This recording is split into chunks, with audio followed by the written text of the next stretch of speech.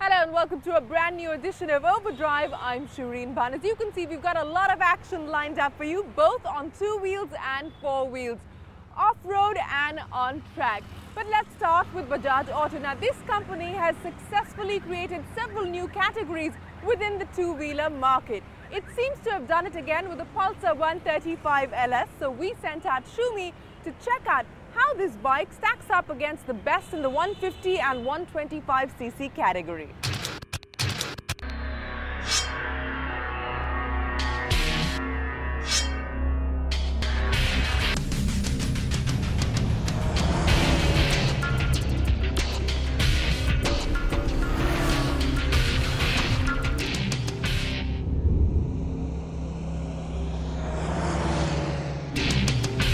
You know this motorcycle. This is the Yamaha FZ16. It's been around for a while and it has now 2 variants, the FZS with the little fairing and the Phaser with the full fairing, slightly taller handlebars, the touring model. Right from the design stage, Yamaha wanted a really fat tyre on the FZ. The Indian customer demands them very vocally indeed. The FZ, despite that, goes around corners very sweetly and the ride, though slightly stiff, is well damped. This effortless competence is what we've come to expect from all our 150cc motorcycles. What it's doing here in this test is representing the typical 150. You know, the air-cooled engine, the roughly 14 PS of power, this kind of weight and format. Yamaha's added a dash of style to the whole package, which we're not used to and obviously we're thoroughly enjoying. Of course, the FZ is one of the more expensive 150cc bikes available in the market today.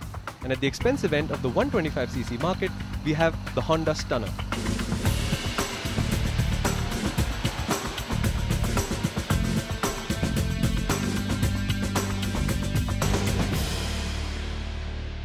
The bike with us, of course, is carbureted, but the fuel-injected version is exported from here to Europe, where it replaced the CG125 of venerable Honda. And I have to say, the fuel-injected version sold there does rather well for itself.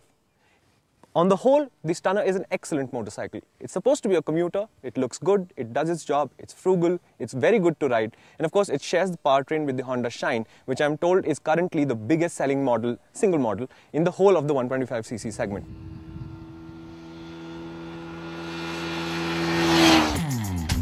The 11 bhp Stunner, again, is a typical 125. Between that and the FZ, they represent the 2 accepted segments of the Indian motorcycle market. It's a classification that's gained a fair bit of momentum and come to be accepted implicitly. But Bajaj has thrown a spanner in the works by saying you don't have to choose between this or that. You can have the best of both worlds. All you do is get this.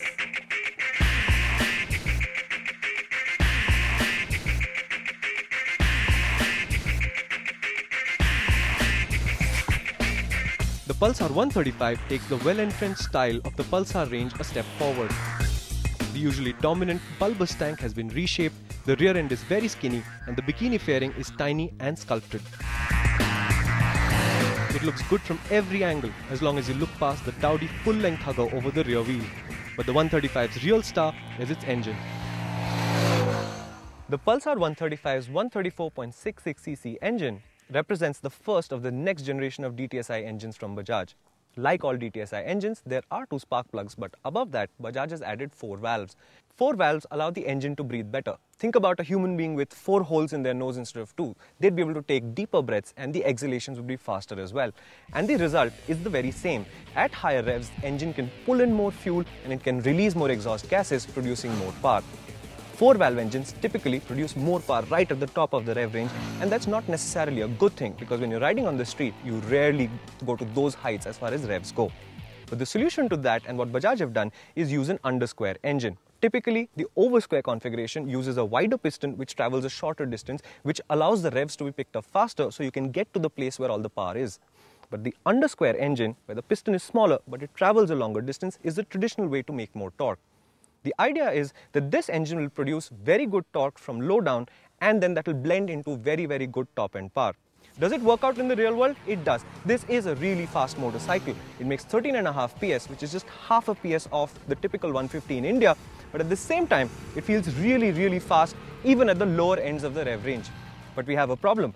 The engine in feel sounds more stressed out than the Pulsar engines we are used to, and crucially, it has vibration. By 3,500, you can feel the first signs of it, and by 5,500, 6,000, it's a well-established part of what you're doing with the motorcycle. It goes really fast, but there is vibration. And there's not much you can do about this. High-stressed engines that make a lot of power do vibrate. Like most Bajaj motorcycles, the Pulsar 135 offers very good dynamic ability. Around corners, it is self-assured, and the new diamond frame makes the bike fun to throw around sweepers or slice through traffic. In keeping with its sporty character, the usually supple ride quality of the Pulsar is tuned for a stiffer feel overall, which is great for cornering, but obviously not so absorbent. There is no doubt left in my mind that I am sitting on the best motorcycle in this test.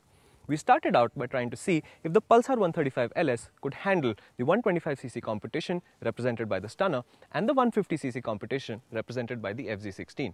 Starting with the Stunner, it returned a fuel economy of 64.7 kilometers to the litre overall in our road test. The Pulsar 135 produces 64.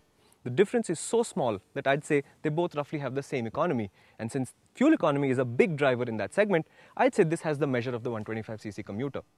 Talk about the FZ, 5.2 seconds to 60 kmph. This takes 5.5. 0.3 seconds is a very small time slice, especially when you start thinking about the price. Now that is an expensive 125, but that is not the cheapest motorcycle on this test. We did say that is an expensive 125, but still, this is 4,000 rupees cheaper than the Stunner, and it's a mind-boggling 14,000 rupees cheaper than the FZ as well. As I said, it's a very, very strong buying proposition. Now, there will be those among you who will not consider anything below a 150cc segment bike, and more power to you. There are very good 150s in India today, and you have a wide choice.